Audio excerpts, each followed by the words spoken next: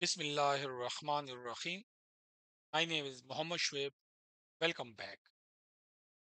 In this tutorial, we will learn about how we can activate out of service function with logic or external switch using the OoSLI, using this input parameter of the motor.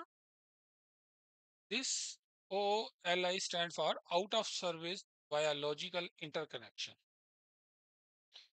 So what is this motor function block? The OoSLI stands for the out of service via logical interconnection. It is a feature bit parameter in the PCS 7 block that allows an external signal from interconnection or high level logic to switch the block into the out of service mode. Normally, out of service can be operate in the OS. In the normal cases, from here you can configure, you can activate the out of service.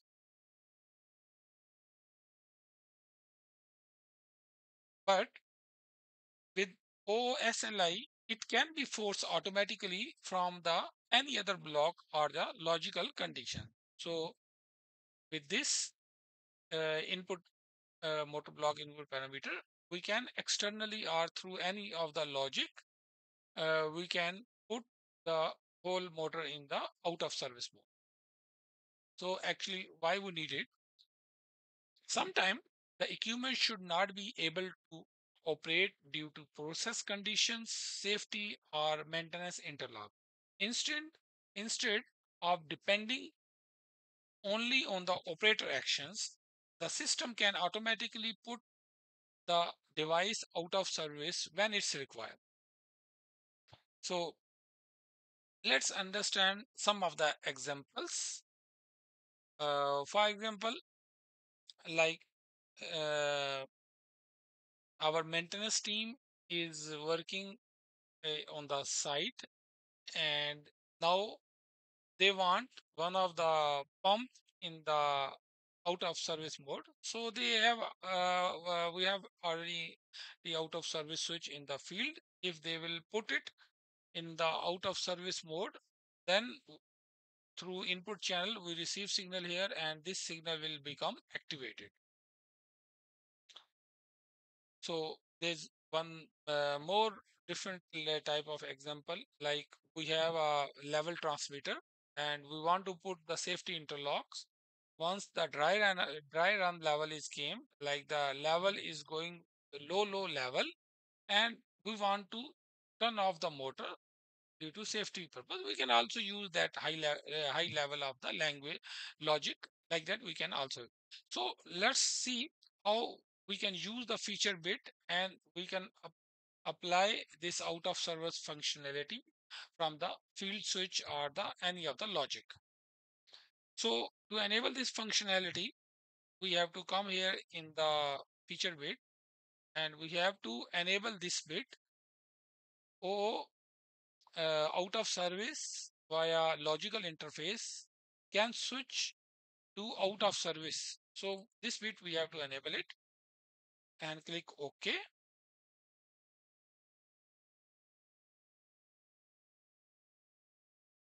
So I will close it. Now we have here two of the function block, like I will put it in the manual mode this. So now this both of my motor, the motor 1 and motor 2, both in the manual mode. Okay. And now I configure this feature bit only in the my motor 1. But for the motor 2, I did not enable any of the feature bit. So if right now I will enable the this out of service bit for both of the block. So let's see the result. If I enable this input, this can be turned on from the anywhere, from the either through any of the logic or through any of the field field input.